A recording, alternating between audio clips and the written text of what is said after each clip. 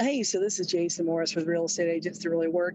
If you like these calls I've been posting on YouTube, if you would give me a thumbs up, let me know what you think in the comments. If you have any questions, any comments, please put them below. That way, I can see if I can help you. Maybe Steve can chime in and see if he can help you. And of course, subscribe to my YouTube channel.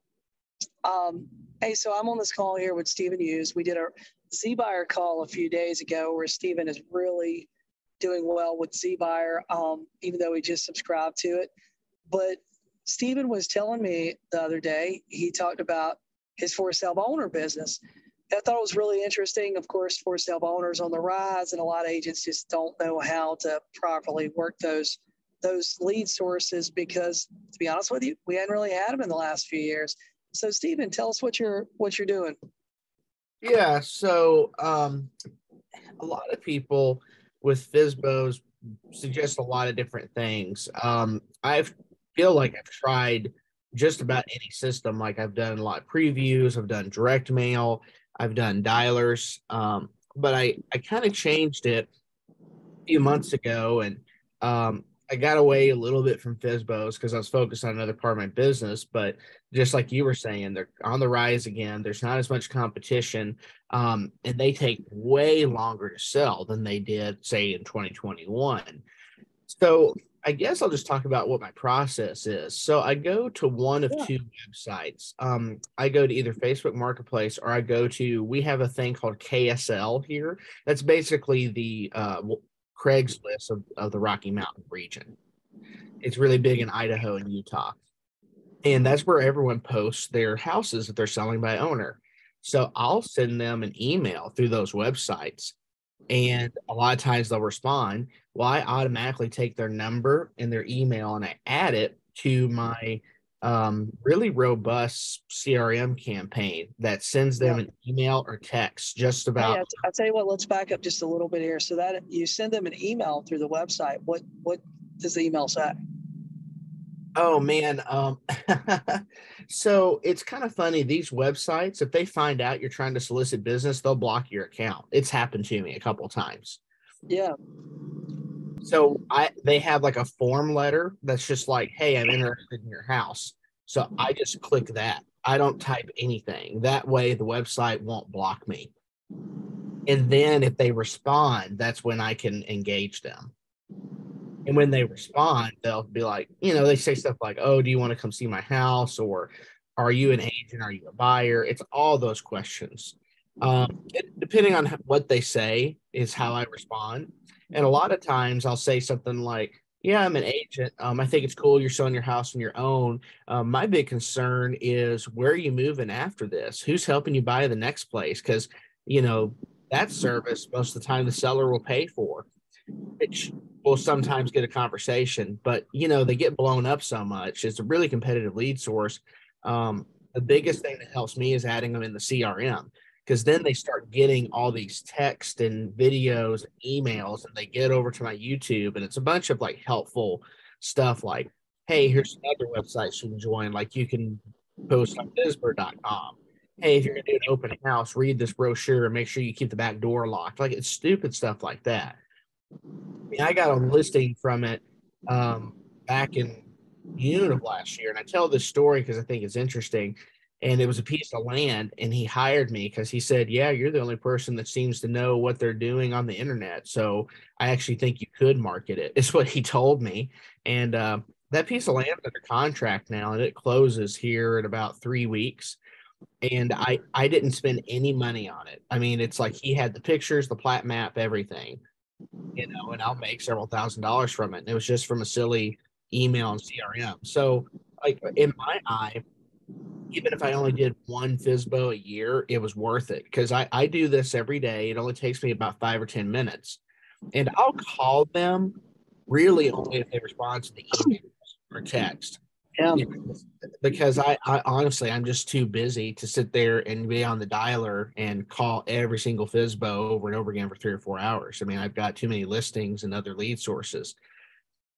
Hey, so I think that's pretty interesting. So you're basically sending them a basic email, which I done the same thing with Craigslist a few years ago. It'd be a basic email that just say, hey, hey, I'm interested in more details of your house. I'm interested in more details about your home. Uh, what's a good number to reach you at? It'd be something real simple like that along those lines. Yeah. And those things would get a response versus I see these agents, they send these like 3 damn page letters through emails, or they do it through Craigslist. They've even done it on stuff I posted on Craigslist. And I go like, dude, nobody reads that, man. Just keep it real simple and real short. So basically you're sending that email, they're responding to it. And then if they send you a phone number, do you call them if they send you a phone number, or do you just put them directly in your CRM? It depends on the day. I should call them immediately, but man, again, sometimes their schedule's crazy. They immediately go into CRM for sure. But it's funny. I have 4 fsbos pulled up my CRM this morning because these are people who have literally looked at every video and email I've sent them. They've opened and clicked every single one. So I'm like, okay, they've got to know who I am by now. And they're interested in the stuff I'm sending them, because it's not just like a canned, it's just not canned crap. Like I actually sat down and wrote out all this stuff, or I took it from a couple different coaching programs, and it's all stuff that actually does help their house show better. Or you're actually giving good advice. You know what, man? Seth Godin spoke at NAR. I believe it was NAR a few years ago. This video is on YouTube, and where he talked about the evolution of real estate agents. And one of the things he said was that he said that we used to broker information. That was back in the day, dude. When I first started, they had the MLS books, right? So agents in the office would tear down listings out of the MLS books, and that information just wasn't available in the book anymore, right? But we were the brokers of information. We were basically the key holders to all the houses. Now we're not. I mean, we got Zillow. I mean, people can search for homes without us, right? And he talked about how nowadays we broker trust. And it sounds like that is like a really good example of what he was talking about with that. Seth Godin, this guy's marketing genius. I feel like he's always ahead of the curve, And it sounds like that's exactly what you're doing is you're sending out these little tips and things to help them with their house. You're literally building trust with them, building a relationship. And then as you see them opening these emails and stuff, then you're picking up the phone and calling those 4. And basically, hopefully by the time they've opened those emails and stuff, they're at the point where, you know what, man, dude, I'm getting calls, but people don't realize this, man. It's hard to work a 9-to-5 job, have kids, family, all this stuff going on Saturday, and have time to show and properly market and sell your home. I mean, and it sounds like that's exactly what you're doing with these people, where you're building that trust. And hopefully when they get tired of trying to go out alone, they contact you. But if not, after a little while, you're contacting them. So, man, you put this whole for sale by owner system basically on autopilot. You just got to feed the top of the funnel. Yeah, and I mean, and that's what has made it easy for me, because, man, again, it's one of those things like and people might relate to this. It's one of those things I've struggled with, because like when you're a new agent, you don't know what you're doing and you're following everyone's advice, and then you just sound like anyone else when you talk to them. But then you start to change stuff, and over again, you just kind of learn stuff. And I'll tell you, I really feel that the initial cold call is powerful, but if you have a thriving business, and I'm not bragging here, like saying I'm some awesome guy. But you're a, third year agent now? Second year agent? Second full year? No, I started in July of 2020. Okay. Yeah, I had passed my exam, but then COVID happened, so I had to wait like 2 or 3 months before they would activate it, and they activated it in July of 2020. So, dude, what you're telling us, and I just want to make sure people listen to this call, you're not a 20-year veteran with a giant database. You're an agent that started, dude, agents probably don't believe this when I say this, but dude, the last few years has been a tough market for agents, If you go in a restaurant for lunch and look around the restaurant, probably every table's had somebody that was probably licensed in the last 3 years sitting at it, you know? So not only have you had tremendous competition, we've had a market that would sell homes by itself. You know, so you started in the toughest market that we've had in the last probably 15 years. Well, probably 16, 17 years during a time where we had COVID, where only God knows what was going to happen. And you're in your basically your second full year, and you're closing you're closing a deal a week, aren't you, this year? Yeah, I have been. Pretty close to it. Yeah, I really have been. It's not it has not been that hard either, because I really do have systems. I understand the paperwork, and eventually you get how I say is you just end up doing a lot of the same things, and it's almost automatic. You know It's what? automatic. Tell us what was your background, just for people that don't know who you are. So I am formerly a school teacher and private teacher, but I have a master's degree in music. I still perform some. I'm a drummer and percussionist, but before I was in real estate, I was a self-employed musician. You know, I went and took gigs, and I would clinic as a 1099 employee at public schools, and I taught like 30 plus private students.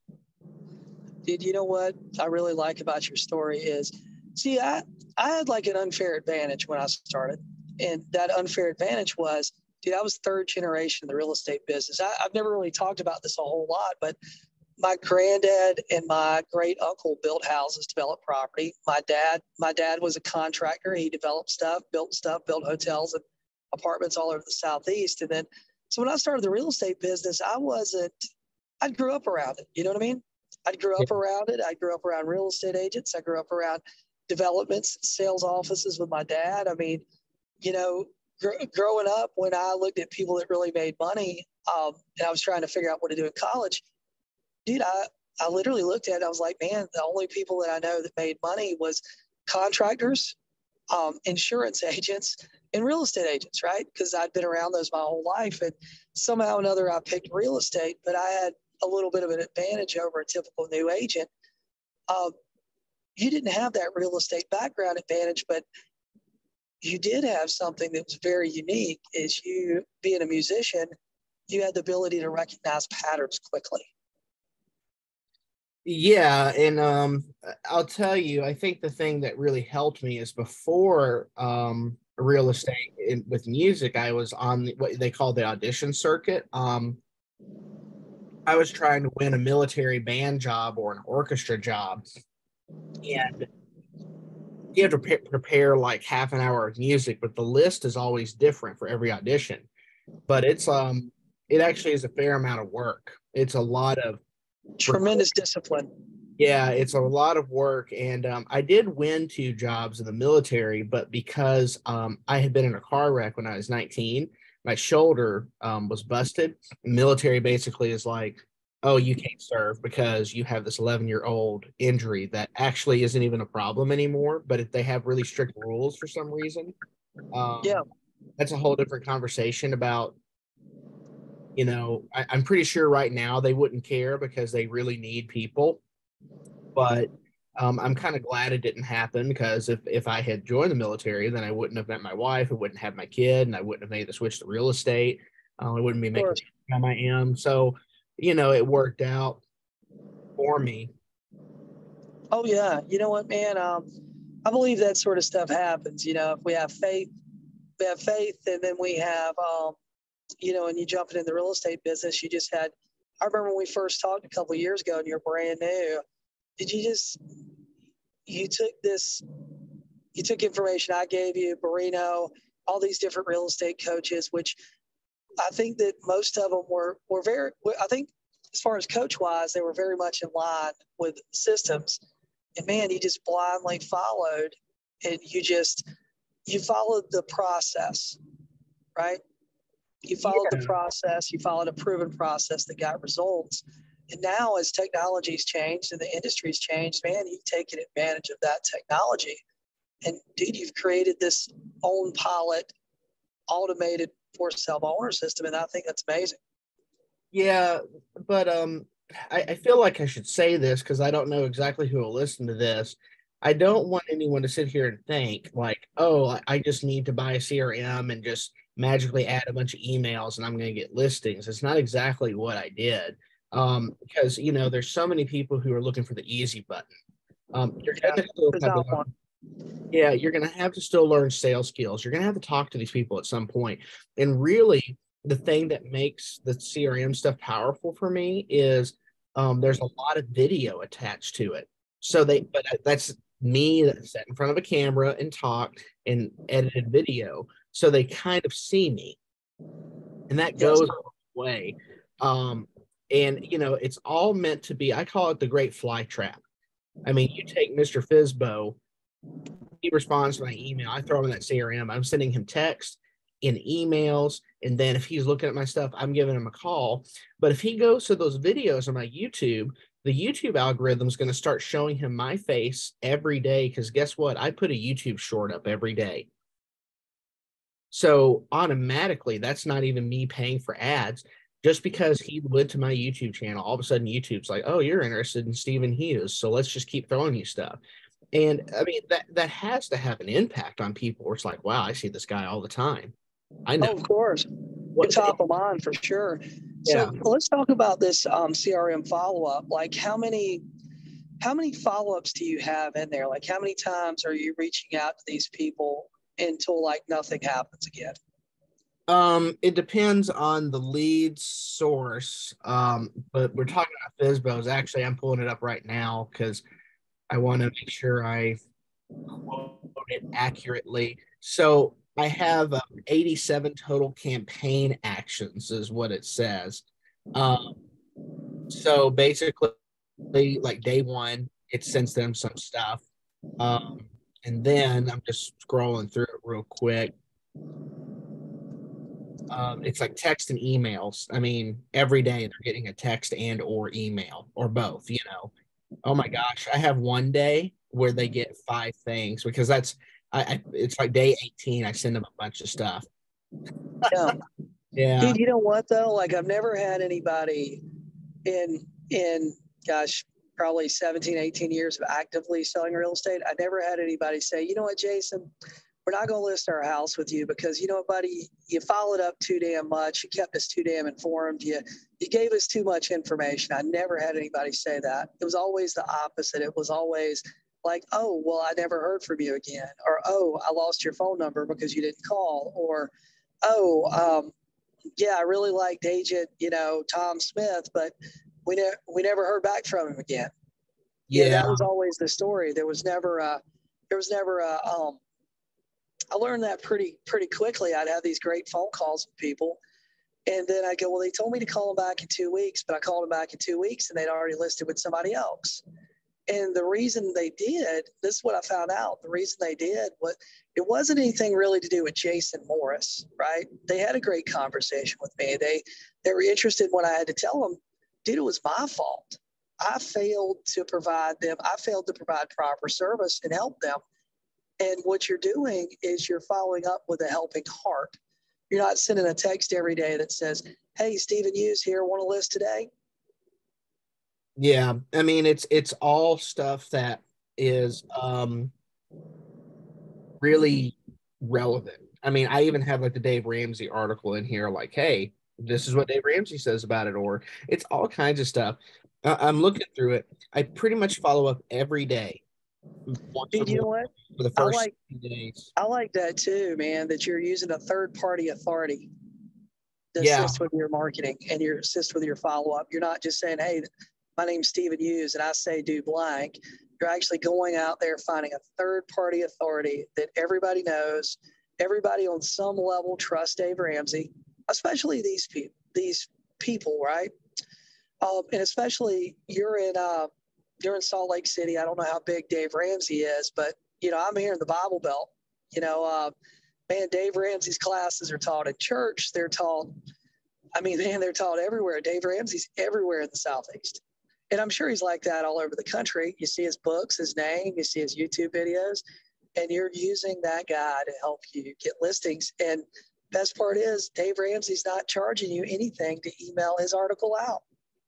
Oh, no. And it's funny you mentioned Ramsey. I don't want to get too off topic here, but I have a lot of his stuff I'm incorporating into my general buyer CRM, which initially it was going to be just low income people. But the more dude, he's got a whole buyer's guide, a whole seller's guide, a whole guide on taxes. And I'm like, I need to send this to every buyer because so many buyers do not understand basic things financially. I mean, it's and it's not just like the bankruptcy or mobile home stuff, which I have a lot of. It's just generally people don't understand. No, you a majority of the time are going to have to put down at least 3.5% or up to 10% on a house. Oh yeah. You know what, man? And one of the things I like about him, some of his advice, I mean, I'm in a little different situation than a lot of people out there where, you know, some of Dave Ramsey's advice I don't agree with for me, right? Mm-hmm. But for the general public out there, that average person working 9 to 5, you know, they like, you know, home ownership is a dream, which is most of the country, right? It's most of our buyers. It's most of our sellers. Dave Ramsey, what he preaches is the dream of home ownership and the dream of financial freedom and all that stuff. Dude, I mean, it's great advice he's given these people, you know, and it's great advice for them in their situation. You know, if they're struggling to pay their light bill, they don't need to go to Starbucks every day, you know? Yeah. And if they're struggling with trying to figure out a home or trying to figure out their living situation, it's great advice, you know, and it's a lot of people don't understand this, man. Once you take, if you're following the rent system and the highs and lows of rent, right? You really don't know what your rent's going to be 1 year from 1 year to the next. You're at the mercy of your landlord. You're at the mercy of the market, which is going to go up and down probably with your income. But if you buy a house, a lot of people don't realize this. You can get a 30-year mortgage and you can pay on that 30-year mortgage the same as if it's a 15-year mortgage, right? You just got to be disciplined to do it. And which he talks about 15-year mortgages and stuff a lot. But dude, you know, it's just great advice for people out there that are working regular jobs that are not 1099 employed. A lot of people don't realize that having a real estate license is truly your golden ticket. You just need to go out there and dig up the gold, right? Dude, I think that's great, man. I think that's a great idea. Even if you're not using Dave Ramsey, to incorporate another third party. Maybe it's Bigger Pockets. Maybe it's Rich Dad Poor Dad. Maybe it's, you know, who knows? There's people out there that I've probably never heard of that are giving great financial advice. Dude, I think that's a great idea, man. Yeah, I mean, it's really cool. It's like I have an article from years ago, and it's an old copy. You've probably seen it, of like how the owner of fsbo.com hired a real estate agent to sell his house. Yeah, I've seen that, man. I think that's a great article to send out there to people. A lot of people don't understand flat fee companies too. You know, I remember when they first started coming out, agents thought it was the end of the industry. You know, people could get their house on MLS for $500. The problem was, and it still is that $500 just gets your house on MLS. It doesn't help you negotiate with buyers. It doesn't help you with figuring out showings. It doesn't help you with any sort of vetting process with a buyer. You know, dude, my favorite thing with for sale owners is people would go, oh, well, I've got a buyer coming, especially my market, a lot of second homes, a lot of retirees. They'd go, well, I got a buyer. They're coming in the second week in May, and they're going to buy my house. Well, number one, the only thing they've seen about your house is some shitty pictures you took with your cell phone, right? They've seen some basic limited information. And truly, when if that buyer is serious and he is coming to Myrtle Beach, South Carolina to buy a house the second week in May, yeah, he's probably going to stop by your house and look at your for sale by owner because he thinks he's going to get a deal on it. Okay. He thinks he might negotiate with you a little bit better than MLS, but he's also probably going to look at MLS and shop around and see all the homes on the market, not just your for sale by owner, you know? And so I see a lot of people, they'll wait that 2 or 3 weeks waiting for that imaginary buyer that's going to pay full price. And, when you start asking that for sale owner questions like, well, hey, man, is that person pre-qualified? They say, yeah, they got the money. Well, dude, you know what? There's been a lot of times I've said I've got the money and I did not have the money. You know what I mean? I had to go out and figure out the money if you sign a contract with me. And that's what a lot of people don't have that ability to do that, to find the money.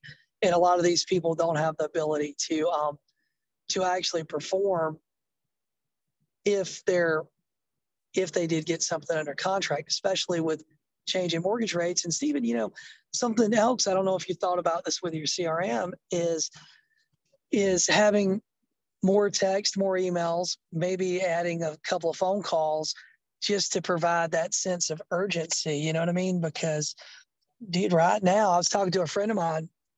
Me and this guy were building some houses back in 2008, 2009. Great guy, extremely smart.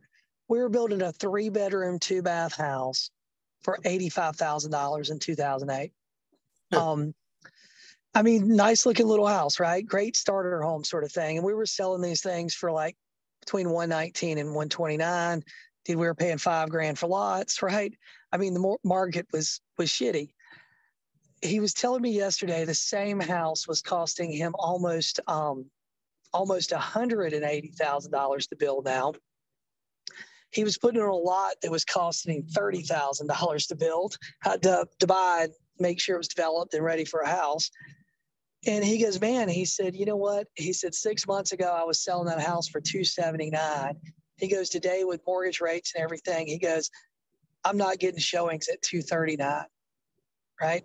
So that seller that's out there doesn't have the luxury right now of waiting 30 days for a buyer. If they wait 30 days and they thought they were going to get $250,000 for their house, on day 1, day 30, dude, it's probably going to be like $235,000 depending on rates.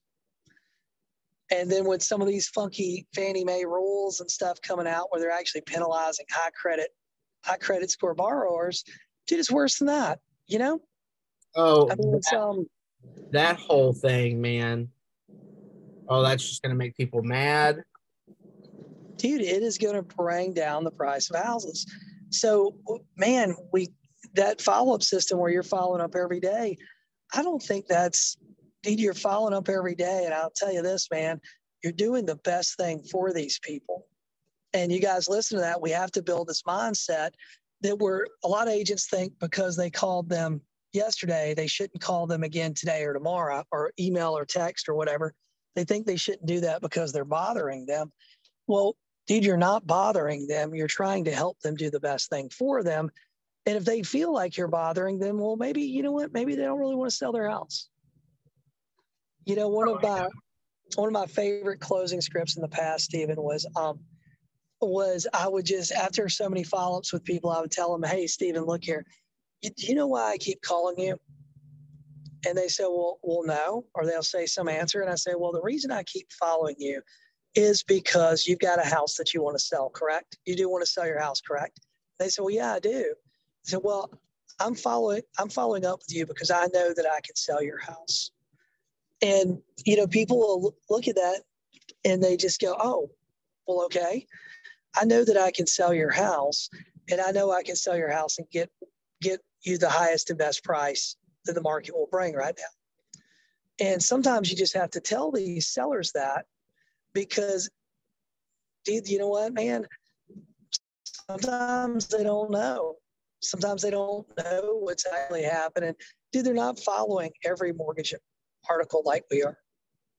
So, man, I think it's a great job you're doing. Like a fantastic job you're doing. So let me recap this real quick. So you set up this campaign. Then every morning you get up, you spend about 5 to 10 minutes. You send out some emails. Just a quick little form email. Hey, you want to sell your house? Just something real simple. They respond to it. Next morning, you spend another 10 minutes inputting those people in your CRM. Another 10 minutes emailing the people out. So you've got, how many hours a week would you say that you have in this? Like this system? An hour and a half. How much? Like 1 to 2 2 hours a week. So you've got let's just say 8 hours a month in this for sale by owner automated system. And how many listings a month would you say that's bringing you right now? Oh, I mean, for that, it's only like probably one every month or two, honestly, because I throw it in with the mobiles as well. It's like one every month or two. Because I think I mentioned earlier, I did take a break from it because I was so Yeah. focused on building up a couple So, of niches that I have, but I kept seeing FSBOs, and the thing is, I don't think FSBOs and expireds are a niche. I think they are a core lead source that all real estate agents should use. so you're getting, so that one listing, just say every 2 months, what's the average price of that, would you say? Or what's the average price in your market? Like almost 400,000. So at 3%, that's $12,000 Correct. gross commission. Correct. Okay, so you got 16 hours in 2 months in listing one $400,000 listing that's gonna bring you $12,000 gross commission. Let's just say you throw in a couple hours for the listing appointment, a couple hours to get on MLS, take pictures, all that stuff. So you got 20 hours in this thing, and it's going on MLS. Right now, the market is still not bad. So more than likely that's selling. Let's just say it sells for less, just because math is hard for me this morning, it seems like. Dude, so that is still 20 hours to make $10,000 off a listing. You're making $500 an hour off of this. Yeah, that's true. That's crazy, man. You know what, dude? The community I live in, we got a lot of doctors, right? Mm-hmm. And I'm very sure these doctors with these specialized degrees, we'll talk about investment stuff and we'll talk about different things they have going on. I guarantee you none of them are making $500 an hour. I got an attorney I like. You know what he charges me? He charges me $250 an hour, right? Dude, where can you make money like that? Oh, you can't. I mean, I have a buddy who's a dentist, and I make more than he does, and he's got like 200 grand of debt, and I'm just like, Oh, yeah. Me. Dude, and all these guys that live around me and stuff, for some reason, the community I live in, with the new houses being built, it's attracting a lot of doctors for some reason. And you know what? I talked to them. All of them have $300,000-$400,000 in student loans.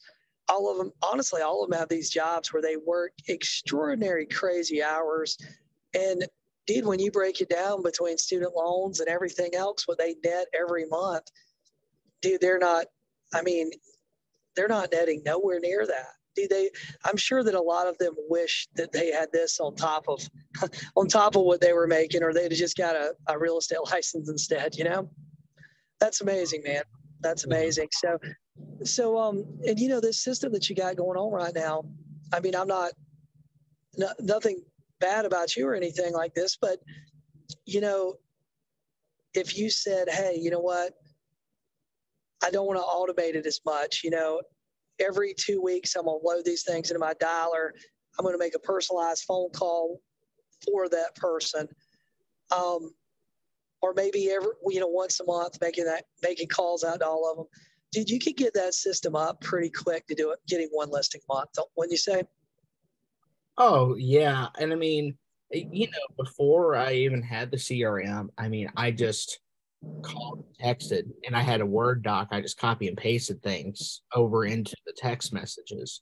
I mean, the good thing about FSBOs is, and I think this is something agents are going to start struggling more and more with, is this is a free way to get business. So you don't have to sit here and buy the dialer. You don't have to have the CRM.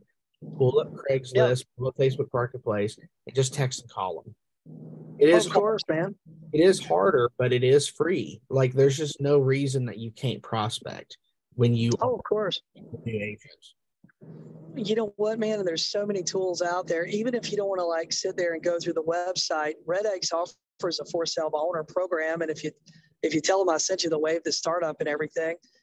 So even if you don't want to go through the website, you could literally take and set up your CRM in Red X so that it automatically imported those into your CRM, where really you wouldn't even really have to do that, you know, for $40 a month. But at the same time, don't get me wrong, Stephen, or anybody listening to it, there's still not, you know, that'd save you a couple of steps, but there's still not it's still not easy. I want everybody to understand that. Everything that you, if you're going to make $500 an hour, you're going to have to work some. Wouldn't you say? Oh, well, I mean, it's funny with fsbos are the lead source. I literally hit it every day, even on Saturdays and Sundays. Same with expireds, although I do expireds very differently. Maybe that'll be another call, but those are two lead sources you have to hit every day. Oh yeah, I agree with you. I agree with you 100%. And it kind of sucks on Sundays. I'm not a big fan of doing it on Sunday, but I do. Otherwise, you'll lose it. Yeah, of course. You know what? And I bet I'd be willing to bet there's like zero competition right now, isn't there?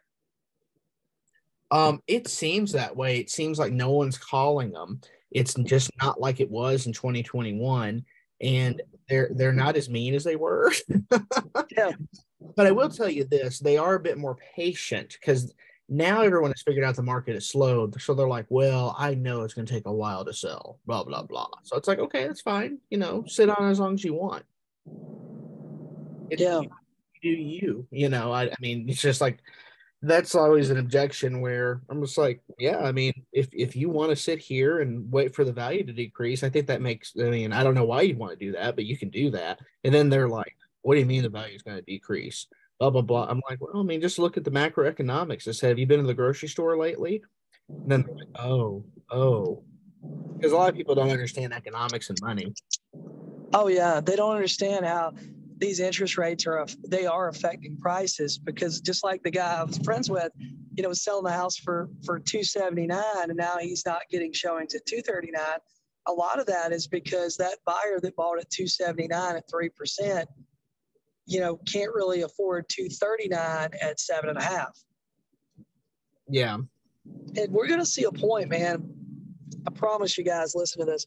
We're going to see a point where the market stops. And as we keep going, I mean, we're on a downward slide. I mean, it's not as fast as I thought it was going to be, but we're on a downward slide.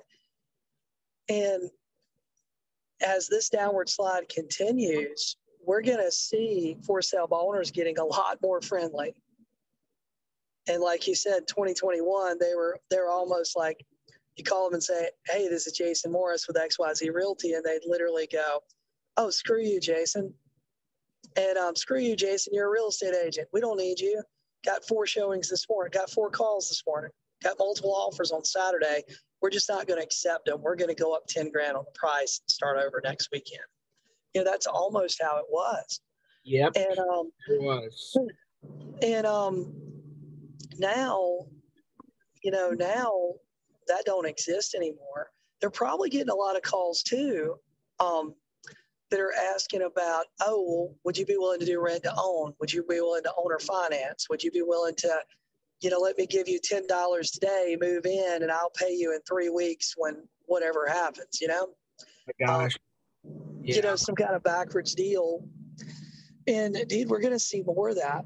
And a lot of this is going to be marginal buyers that read some no money down stuff on the internet. And dude, these for sale owners, man, need you. And they need us. I keep seeing this stuff about, real estate agents not, basically not being existent, but that's not going to be true. There's going to be a higher need for more informed, more professional real estate agents as we go through the next couple of years. Well, I'm going to say this, the fear of technology replacing us is over, because it has been proven with some of the big companies, they couldn't do it. And oh, yeah. And just look at the tech industry. That was the first industry in this economic downturn that started collapsing. I have to be careful what I say because, I don't want to be political, but there have been certain things that happened in California with social media companies that prove that all this stuff is phony baloney money. Oh, yeah, dude. It was all fake. It was all fake. You know what, man? I remember when Redfin come out around 2007, 2008. Dude, I thought it was the greatest thing ever. You know what I mean? I was like, man, Redfin is the new wave. I thought this, right? But at the same time, man, I remember in 2004, 2005, the hottest technology on the market was the damn talking house, right? looking back, it was just stupid. But I remember selling that shit hard, dude. I was a brand new agent, went to one of these real estate things, seeing the talking house. People could, and for you guys that don't know what that is, you could pull up in somebody's yard, tune your radio to an AM station, and it would give you a detailed description of the house you're sitting in front of. And man, I thought, I mean, this was the technology that was going to put us all out of business, you know? And I remember using it, buying, I had 4 or 5 of these things, right? And I mean, as we know now, I mean, dude, they're probably antique collector's items as far as real estate, the real estate historical stuff goes. But dude, nothing happened then. Nothing happened. Honestly, Redfin, I think that they're having some issues. Most of the tech companies are having issues. It's very interesting what's happening in the world. And I think that this all goes back to, you know, that talk that Seth Godin gave, gosh, that's been several years ago, about building trust. You know, that person that say my mom's age, my mom's in her 60s. She just hit the age where she could draw Social Security. Dude, my mom can text me. She's on Facebook. She's on all this stuff. But dude, she still doesn't really trust a lot of technology. My dad's a contractor. He's operating on a higher level. Dude, my dad still sends faxes sometimes, right? He literally has a fax machine at his house, right? And a lot of that older generation that are going to be selling, are going to be downsizing, that haven't done it, like them, their early 60s. Dude, they don't trust the technology. My dad would not go through Redfin. My dad would go through a real estate agent that he trusts in the local area. That's where all the money is with people who are 60 and older. They don't trust it, dude. I've been saying this and people think I'm crazy. There are people in their 20s. Like, see, there's almost been a real weird reverse. They don't even understand how to do electronic signatures through email. Oh, I believe it. It's like, if you can't sign something over email, how do we expect them to do everything just like virtually? They can't do it. People don't read. And honestly, for things to be automated, they have to read everything or sit and watch a video and tell them how to do every single step. And people's attention spans are not that big. You have to have a real person to basically do a lot of it for them, or say, okay, now we'll do this. Okay, now we do this. Like, hand holding is a big deal. And everyone thinks, oh, you're just looking down on people. No, I'm not looking down at anyone. People legitimately need the help because they're so overwhelmed. There's so many emotions. See, they want to make it to where people are robots, and people are not robots. People have complex emotions and they need other humans to help them. Yep. I agree with you 100%, man. I mean, even myself, I'm 42 years old. Dude, I remember getting the internet at my house when I was 15 years old. I mean, I remember AOL online and all that stuff, and Prodigy, and getting the disc in the mail where you got 10 hours for free. And I mean, literally, I grew up with the internet, right? Right. And even with that being said, I don't 100% trust things I see on the internet, especially right now. There's a lot of scams. A lot of scams on Marketplace, a lot of scams on Craigslist, a lot of scams on all the other classified sites. And dude, that is becoming so prevalent in our society, is that people are using this technology to scam people, that, dude, it's just the trust level, I feel like, is actually going down on some technology. And then all the data breaches and all that stuff on top of it, man. People are looking for that agent that they can trust. And we're not going to be replaced by technology. I mean, dude, people thought that, what was it, Rocket Lawyer or something like that was going to replace attorneys, dude. And like I said a minute ago, I'm still paying $250 an hour for an attorney, you know? That $15 form on LegalZoom or whatever it is, dude, it just doesn't fit my needs. Or, sometimes I'll look at it and go, I feel like there needs to be something in here, and I might take that form and send it over to my attorney and still pay him $250 to review it. And, sometimes they might say, hey, this is good. And sometimes they might add 3 lines where I'm going, damn, why didn't I think to add that? You know what I mean? Oh, so, well, there's always something. Every transaction in real estate has something unique in it, or that can be unique. And really, you need someone with experience. the AI is not that smart. I mean, everyone thinks like, oh, AI is just this genius thing. It's just not. They have It's not. not figured it out. This is it's so much hype. They haven't figured it out. Fine, it can pop out an essay for your college exam. Well, how does that really help you in the real world? Let's be honest. Yeah, it doesn't. You know, It doesn't help at all, man. Well, man, I appreciate you doing this call with me. As we're wrapping up here, is any advice you want to give agents on getting for sale by owners or anything like that before we turn the recording off? my big advice is just do it. I mean, that sounds silly, but you're going to probably talk to 100 of them, and maybe you get one listing out of it. Maybe. I mean, even with like say my CRM and stuff, there's so much competition, and the thing is, people's attitudes sway with the wind, and you just never know. You just never know. So you're going to have to talk to hundreds of people to make money, and that's just the way it is. And you're just going to have to not don't get emotionally tied into like, oh well, he hired another agent. If you literally did everything you were supposed to do, well, that's on them, not you. You didn't do anything wrong. You did your job, and your job is to prospect and follow up. Of course. You know what? A lot of agents focus on the no's. They need to focus on the yeses, right? Focus on the process. The process will work. You just have to continue working the process. You know what I mean? Right. Just steady adding leads to your funnel, steady making contacts with those leads, steady going on listing appointments, dude. It is going to result in listings, and it's going to result in closings and paychecks. And a lot of agents, don't get it that once they quit that whole for sale by owner system that you got, once you quit putting those leads in, once you quit following up the ones that are raising their hand for you, dude, the funnel stops, Yeah. And a lot of agents don't get that, man. Well, hey, I appreciate you doing this call with me, and thank you guys so much for listening. And Stephen, if somebody wants to get in touch with you, what do they do? They go to my YouTube channel, Stephen Hughes Hardship Real Estate Pro. That's where they go. Cool, man. Well, hey, thank you so much. Here, Yep. and